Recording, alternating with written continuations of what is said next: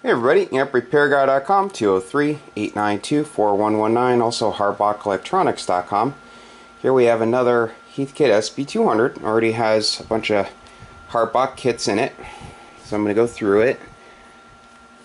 Change the parasitic suppressor resistors, grid loading resistors, their original mica caps, compress the socket clips, clean the socket clips, clean the band switch, clean the other rotary switch up here that's padding capacitance, the plate tune air variable capacitor.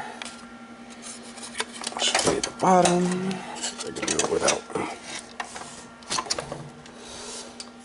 Harbach soft start.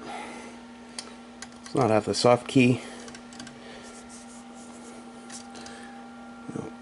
Clean the TR relay. Someone already put a SO239 for the input jack. Oh, it does have a soft key. What am I talking about?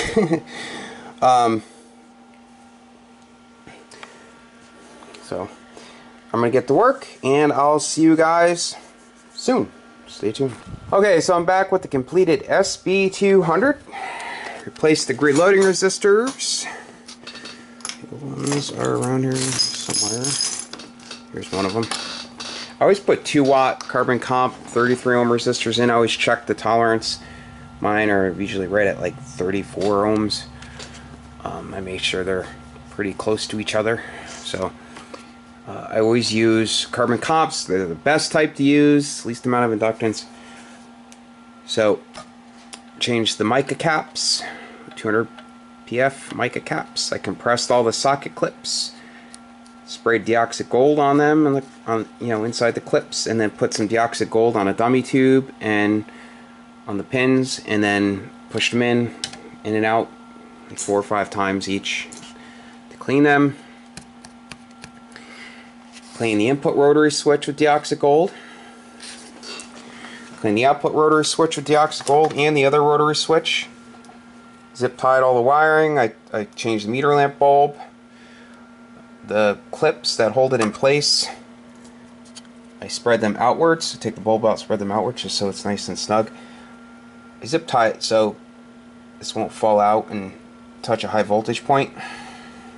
Customer added these, so he has the screws I have here. They go in and they're nice and tight. So change the parasitic suppressors. He actually had the wrong gauge wire, and I always change them.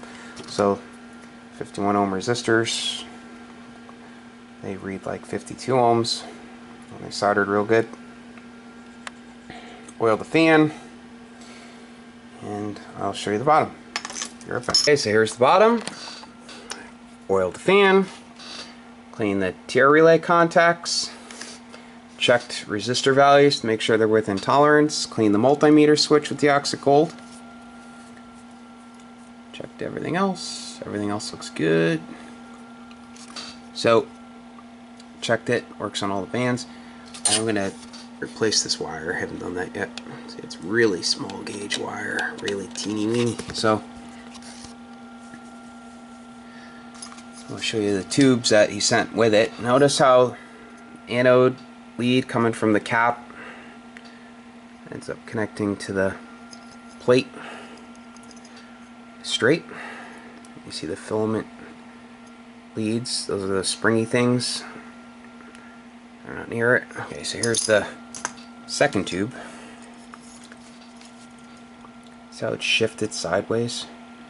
Look at the anode lead.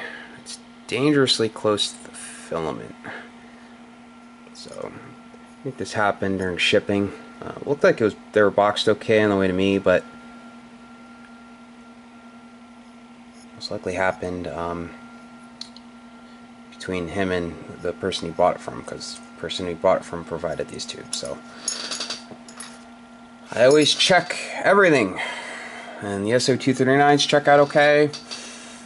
So this thing is good to go.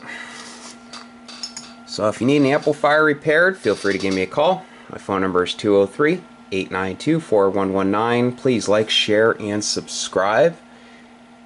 My other website is Harbach Electronics. So I just use number 14 solid for these connections and number 14 solid copper for the parasitic suppressors, and I wind them by hand myself. I make them. made here in the shop. So, again, thank you for watching. Really appreciate it. Oh, got a phone call. Just wanted to show you that I changed the jumper wires.